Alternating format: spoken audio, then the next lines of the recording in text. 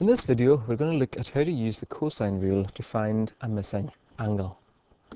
Now, with any trig formula question, what you've got to do is make sure that you choose the right equation. Now, you use the cosine rule to find a missing angle when you're given all three sides. Okay, so you're going to be given all three sides.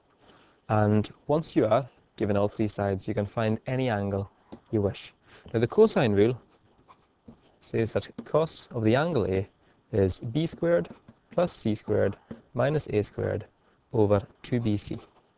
Okay, that will be given to you in your formula sheet at National 5, and that is something that you need to be able to use. Okay, one thing that I want to draw your attention to is when you are doing this, that make sure that it's the side opposite the angle you're looking for. So if you're looking for angle A, you want to find cos A, the side that you end up taking away, or the square of the side that you end up taking away, is always the side that's opposite the angle. Okay?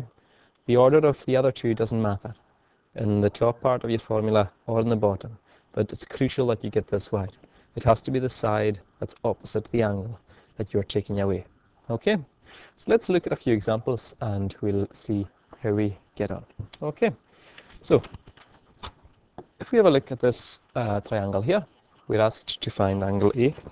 So let's start off by saying what cos A is equal to. Cos A is equal to 5 squared plus 11 squared minus 9 squared.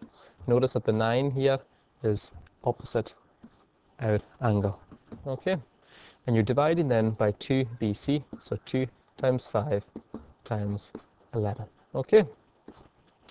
Now, what I would do on the calculator is do the top part, first of all, press equals. Okay? That then keeps the whole top part of your formula together. Once you've done that, then divide by everything you've got here, but make sure you put in brackets. That way you make sure that you don't end up, or that your calculator doesn't end up misinterpreting what you mean. Once you do that, you find that cos A is 0.59, and inverse cos of that is what's going to give you your angle. So you inverse cos, what you get, now although I've rounded it here, just leave it on your calculator screen unrounded, and you end up then to one decimal place with an answer of 53.8 degrees. Okay?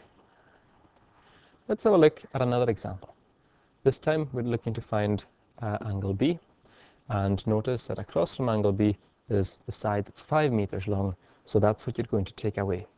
So you can start off by saying cos of your angle, okay, is going to be this squared plus this squared. So we'll say 8 squared plus 7 squared minus 5 squared, because 5 is across from our angle. And we then divide by 2 times BC. So in this case, 8 times 7 or 7 times 8, whatever order you have it in. Again, do this bit in your calculator first of all, press equals, make sure it's all together, and then divide by your bottom part here, all in brackets, and you end up with an answer that cos B is equal to 0.79. Okay, now you want the angle B obviously, so B is going to be inverse cos of what you had in your calculator, unrounded, and that gives you to one decimal place 38.2 degrees. Okay? Now here's a question for you to try yourselves. So have a bash at it, pause the video, and see how you get on. Okay, so this time we're looking for angle X. Across from angle X is this side here, which is 11 mil. That's the side you're going to end up subtracting in your formula. So we'll say cos of our angle, so cos of X, is going to be this squared plus this squared, so 8 squared plus 4 squared minus 11 squared. We then divide everything by 2bc, so 2 times 8 times 4. With brackets rounded, work that out in the calculator, you end up with cos of your angle being negative 0.64. Okay, you want your angle, so you say X is going to be inverse cos of negative 0.64 and so on although you've rounded it on paper, don't round it on your calculator, and you work that out to give you, to one decimal place, an angle of 129.8 degrees. Okay, and that looks in proportion to the rest of the triangle.